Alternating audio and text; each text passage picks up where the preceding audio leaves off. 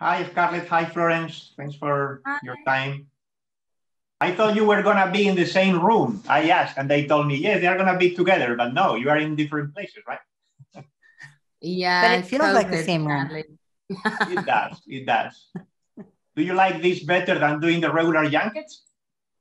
What do you think? I don't know. I mean, this is my first time. I haven't formed an opinion of it yet.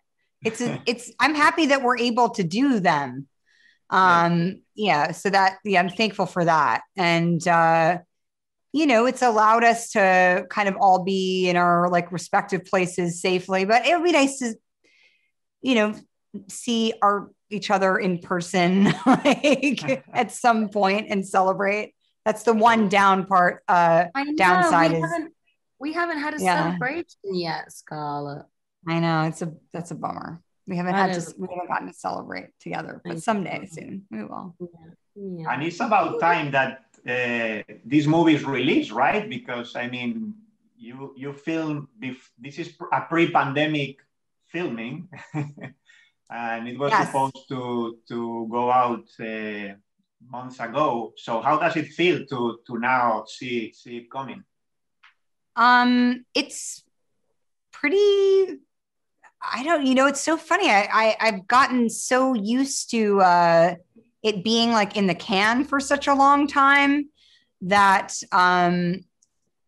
it's kind of when people tell me that people have just started seeing it for screenings and everything.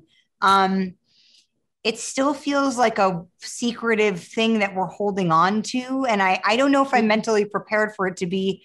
I mean, I definitely I'm ready for everybody to see it, but I don't know if I'm completely mentally prepared to like let it all go.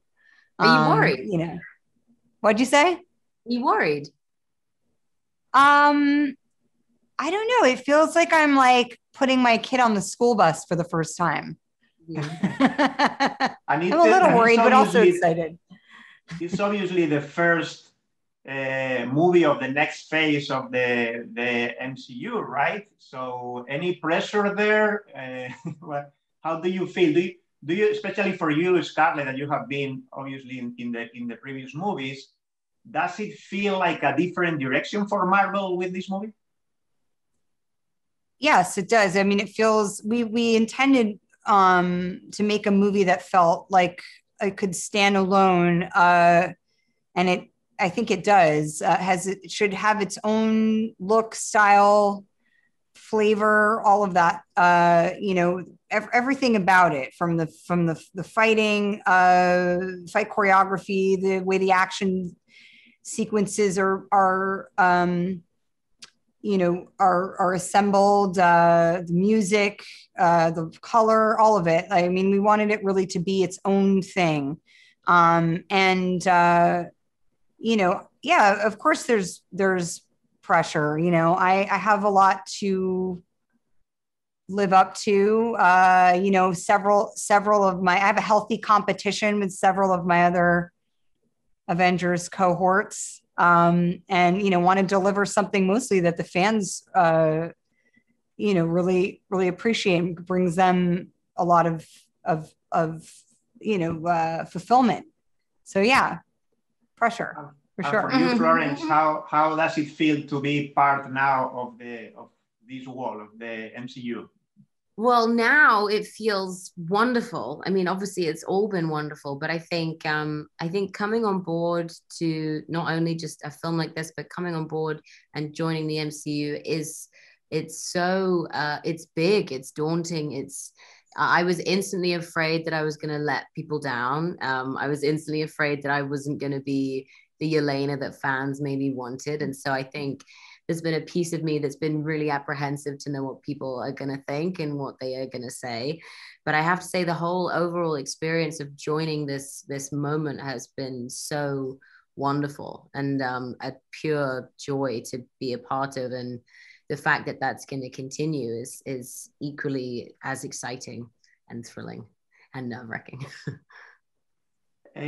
I was part of the group that visited you in London for the that was September. I remember September 2019. So it's been a while, and I remember, and it's been on the news. We published it this week when they lifted the embargo of those interviews. Scarlett, when you mentioned that the character, you were trying to move away from the hypersexualization, and these were your words, right, of the character in the first movies, especially in Iron Man 2. This was, as I said, in 2019. How do you still think the same, and seeing now the final product, the movie out there, do you think that that intention that you had of moving away from that sexualization is in the movie, in the new movie?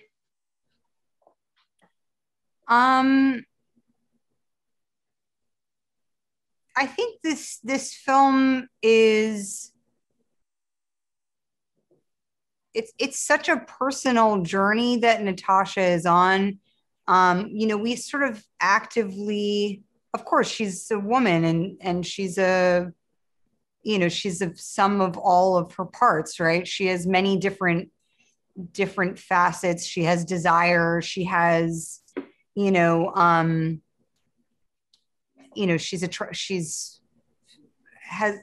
not that she's not a sexual being, but it's, I think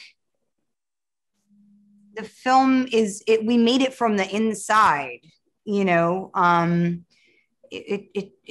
I think she was objectified in that very early film. And while the film succeeds in other ways, the character is not really, is objectified in a way that women are and have been forever. And now it's 10 years later, and it's been an amazing awakening for a lot of people. And certainly, I think, it's taken the time that it's taken, but that's okay too. And the studios are now sort of kind of where they should be, and, open to, and being held accountable in different ways, and open to collaboration and listening. And, whether that hand is like forced or not, it's a good thing. And it feels really rewarding to be on, to be a part of that whole process, to start where we started and then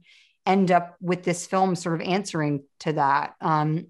I think successfully, yeah, it's very fulfilling. And what is next for the character? Do you think that this is it for your character, Scarlett, or there is more to come? I think I've really put in a great effort. I have spent 10 years kind of chipping away at this, and I think it's good to end on a high note, and leave when the party is still raging. And I feel if this is my last ride on the carousel, I'm good with it. I feel really satisfied with the work that I've done, and I think I can comfortably close this chapter of my career. I think so, yeah. Okay, well, I think that's my time. So thank you so much. And thank you. Maybe next time we see each other in person, hopefully. Yeah. Yes, Bye. for sure. Take care. Thank you.